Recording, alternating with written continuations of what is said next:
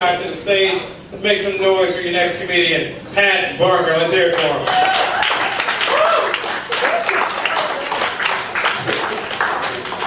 Dan Knabb is walking across America in March. I am not.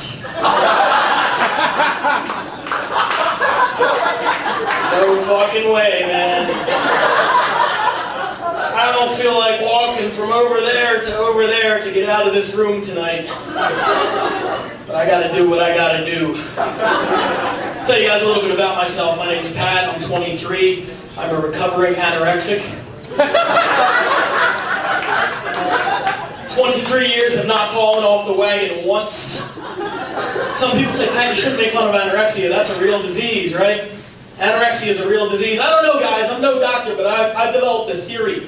Any disease that can be cured with Cheetos, not a real disease. They don't hand out prescriptions for Reese's peanut butter cups. I know because I've asked. So, just recently graduated college. Any college people in here? Make some noise. College was tough, man. There were some classes, maybe college people can back me up. You ever have a class where you sit there and you have no idea what the fuck they're talking about the entire semester? You're like, I've been in this class for 12 weeks, I should know something. I had 4 of those classes my last semester. One of them, managing international business, which is just way too lofty of a goal for me. You know, I don't think I can handle like a popsicle stand, let alone an international business.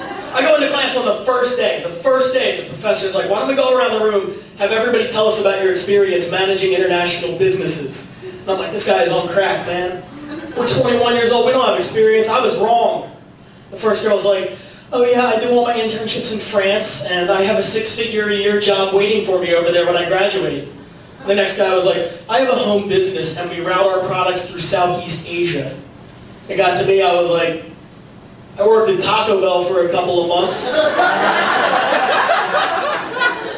We had tostadas. They're Mexican.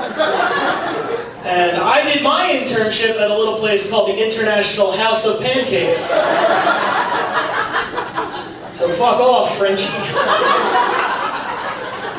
I did work at Taco Bell back when it was like a reputable... It was never reputable. But we didn't have like E. coli and all that. We just had shitty food. So, I don't know, man. It's good to hear so much positive energy in the crowd tonight. It's very good because I'm a positive person. Any other positive people out here? It's good to see. You know, I got that from my mom. My mom was always really positive, and she told me her secret. When I was like 3 years old, she was like, you know, I just think of the song from The Sound of Music. You guys ever hear that song from The Sound of Music? No? You guys are like, no, we're straight. The Sound of Music. There was a song, Julie Andrews on The Sound of Music. She's singing about her favorite things. Yeah, somebody's heard the song, right? And it's just like the most random, arbitrary things. They're clearly only her favorite things because they rhyme. She's like, I like kittens and mittens and wings and strings. Mittens? Really? That's one of your favorite things in the whole world? Mittens? Stupid, man. And then she goes on to say, she's like, when the dog bites, when the bee stings, when I'm feeling sad, I just remember my favorite things and then I don't feel so bad. That's great advice, except evidently Miss Andrews has never actually been bitten by a dog. I have, okay? That shit hurts. And you can think about, you know, kittens and mittens and wings and strings all you want. It's not going to help. You're never going to see a dude getting bitten by a dog. You know, the dog latches onto his leg. He's like, ah! Oh my God! Ah! Ah! Ah! Mittens, mittens. They keep my hands warm in the winter. This isn't so bad. Nice dog. When the dog bites, when the bee stings, even when you're just feeling sad, guys. When you're feeling sad. I think that would have worked for, like, Kurt Cobain. Right?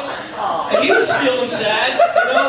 I just wonder if it would have ever gotten to that point with him where he was just like, you know what, man? The world is bullshit. I can't take it anymore. I'm out of here. Oh wait, string. I completely forgot. I love string. Everything about silly string, string cheese. My guitar has strings. I'm completely overreacting to a bunch of nonsense. You guys have been a lot of fun. Thank you.